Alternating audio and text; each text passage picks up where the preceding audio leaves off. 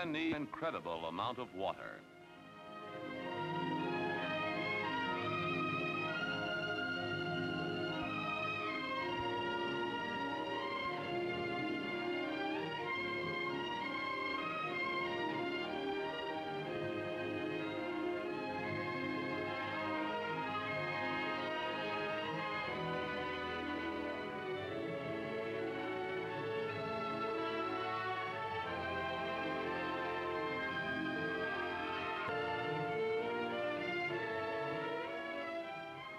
Yes, man needs an incredible amount of water, even for the making of artificial ice. But water created a problem because this natural system was not devised for man's special benefit, and nature does not always deliver the water at the time and the place where he most needs it. The people who live in the city could be told something about the importance of water by the people who live in the country. They could be told that it took 5,000 pounds of water to raise the hay and alfalfa that went into a single pound of steak. And they could be told that it took almost 5,000 pounds of water to produce a single loaf of bread. Yes, man uses an incredible amount of water, and we shall see some of the problems that are faced in the use of this water and what steps man may take to solve them. For example, the city of Los Angeles was once supplied with water from the Los Angeles River, which carried enough to meet the community's needs. But the city grew, and each new house and factory took its added share of the dwindling supply.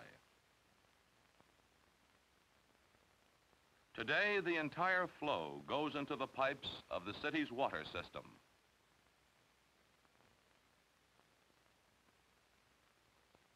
This dry channel is all that is left. But there is another hidden supply of water flowing through the soil. This water is part of the great underground river, moving from the watersheds on the hills back again to the ocean.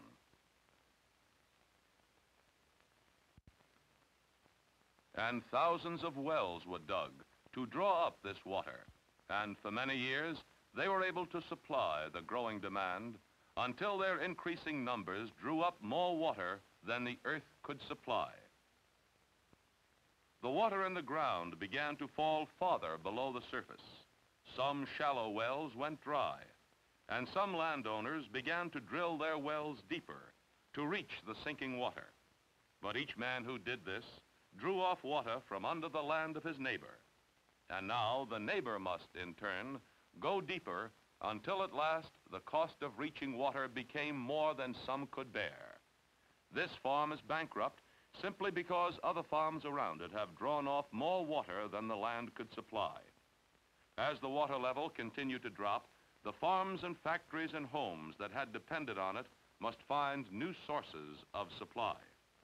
And so the city spent many $1 million building an aqueduct into the mountains to draw water from the distant Owens River, and still the demand grew. But beyond the mountains lay the Mojave Desert, with no water at all. And now the nearest new source was the Colorado River, more than 200 miles away. Summer, this river's flow more than 600,000 gallons of water each second, enough to supply the entire daily needs of the city of Los Angeles in 10 minutes. In the winter, when the snows are frozen, the flow may drop to 1/20th of that amount, and the river's value is thus reduced to its smallest dependable flow.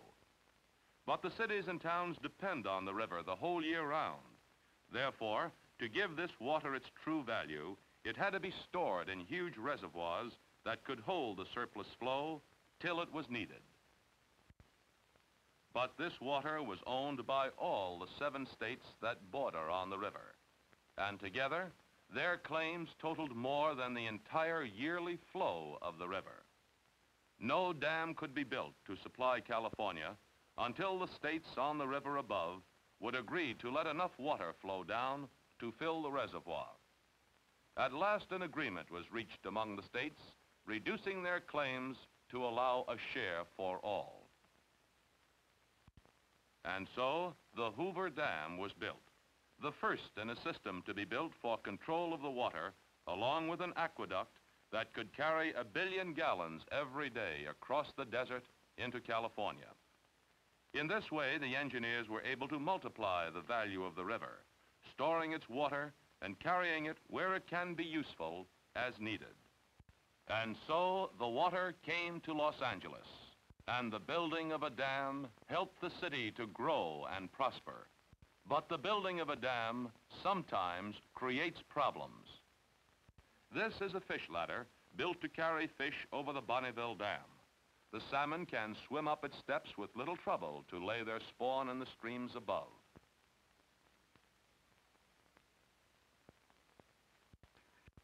But when the young salmon journey back to the sea, many of them are killed by their passage through the turbines. It is estimated that the dam kills nearly 1/7 of all the young salmon that go through it. When many other dams are built on the Columbia River, this may wipe out the $17 million salmon industry and the hundreds of jobs that it provides. Here is the beginning of the Hungry Horse Dam. When it is finished, the reservoir behind it will cover 20,000 acres of this cleared land that was once covered by a rich forest. The watershed above it bears millions of acres of forest, which can be reached by a level road along the river. This road will soon be covered by the reservoir. Then these forests can be reached only by long and difficult roads through the mountains. This will raise the cost of bringing out the timber for all the years to come. Yes, dams present many problems. Here is the Coolidge Dam in Arizona, built to store the huge San Carlos Reservoir. Today, it stands nearly empty. It was built without sufficient study, only to find later that there was not enough water to keep it filled. But farms and cities in the desert depend on these dams for their life. When the water fails, they must go back to the desert, like this abandoned farm. So we see that the building of a dam entails grave responsibility, for the reservoir may hold the power of life and death over vast areas of land that become dependent on it. And the life of the reservoir, in its turn, depends upon the health of the land that supplies its water. A river can tell us many things about the land it comes from. This muddy water tells us that it is filled with the good soil which was once nature's reservoir in the earth. This boiling flood tells us that nature's reservoir has been damaged and lost its power to store the water. Let us go back into the hills where this water started and look for the causes of the flood. One of the most important causes lies in too heavy grazing by sheep and cattle.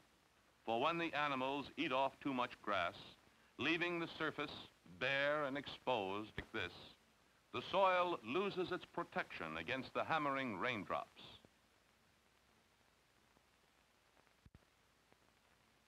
When the heavy-footed animals compress nature's sponge like this, the soil loses its power to absorb the rain. Now the water runs off, tearing great wounds in the earth that show us where the water was once stored.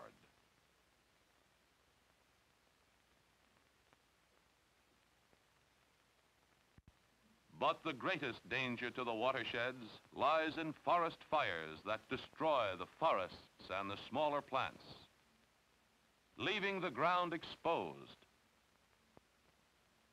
and vulnerable.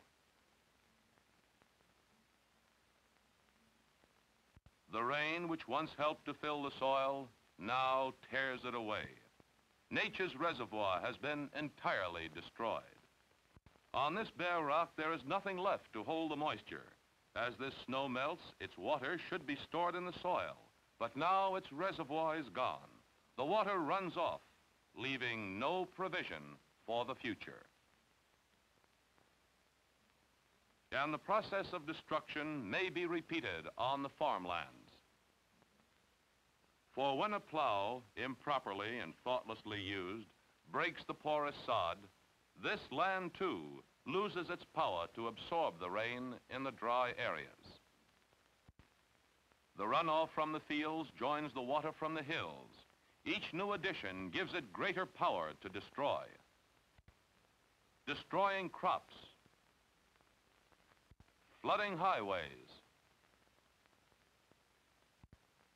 destroying homes and farms, carrying away the soil that should have stored the water, dropping the soil to destroy the reservoirs built by man. This was once a reservoir filled with water. The red earth that fills it now was once a part of nature's reservoir on the hills above, carried down by flowing water to bury two reservoirs in a single grave. But these dead reservoirs are merely symptoms of the real disease. Here is where that red soil came from. This sick land was once covered by a protecting forest, but the forest was destroyed by man. The dying earth has lost its power to absorb the water. So the river tells us the story of the land it comes from, first with floods and then with drought. The land is losing its power to support life.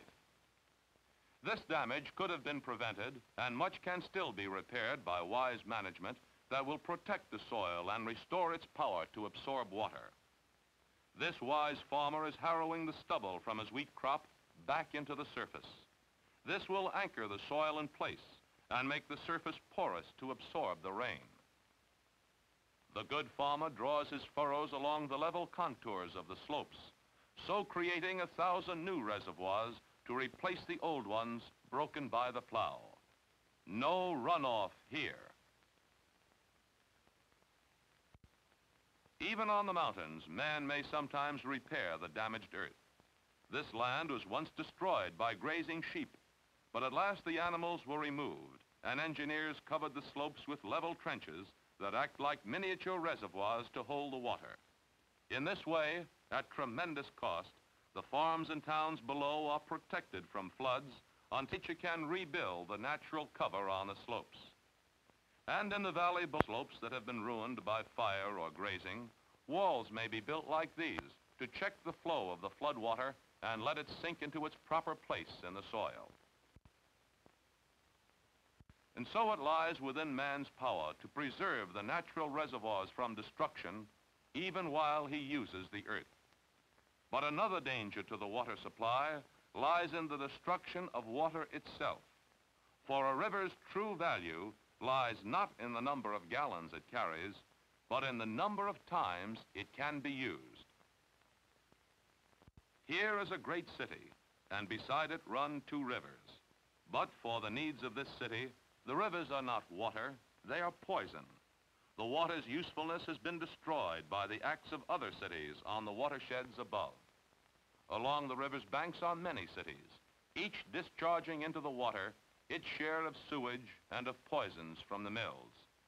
Nature can partly remedy this pollution, diluting the poisoned water and letting the filth settle to the bottom. Bacteria in the water helps to destroy the sewage, using great quantities of oxygen in the process. Plants growing in the water use the sewage for fertilizer and add fresh oxygen for the bacteria to use. Fish and other animals eat the plants and sewage. But when the pollution becomes too deadly, killing the cleansing bacteria, the fish, and the plants, the water loses the power to clean itself. Now man must clean it for his own preservation. For this foul water must be used for drinking by the cities farther down the stream. This is the water in a typical Midwestern river. It is fed by the discharges from city sewers like this. In the winter, when the flow of the river is low and there is little oxygen under the ice, this flow may be as much as 1/2 straight sewage. Here, the foul water of that river is entering the water system of a city to be cleaned and used for drinking. At first, chemicals are added to it, which cause the dirt to settle. Then chlorine gas is pumped into it through this glass gauge to kill the bacteria. Now it is filtered through charcoal, and at last, with the sewage removed, it comes out looking and tasting like the pure drinking water we know. Now it will be used in the homes and canneries and factories, and then returned again to the sewers and back into the river to be cleaned and used again by the next city downstream. Such rivers are a disgrace to the cities and factories that pollute them, and a menace to the others which must now use the dirty water. It must be the responsibility of every user of the river to return its water clean and fit for further use. Yes, there is a water problem, but it is man's problem. And if you and your neighbors and your fellow citizens refuse to face it, all the dams built at tremendous cost to you and your government will be of little use someday in the future if the watersheds are neglected and destroyed.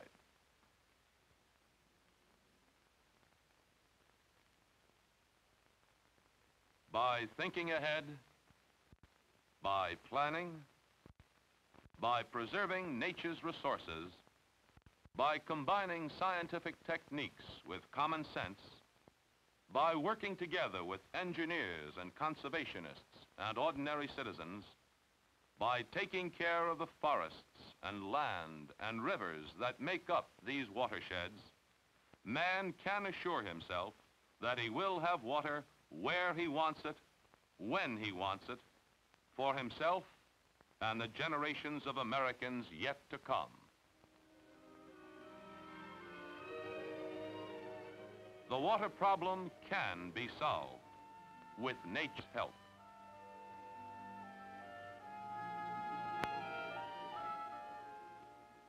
But only you, working with nature, can solve it.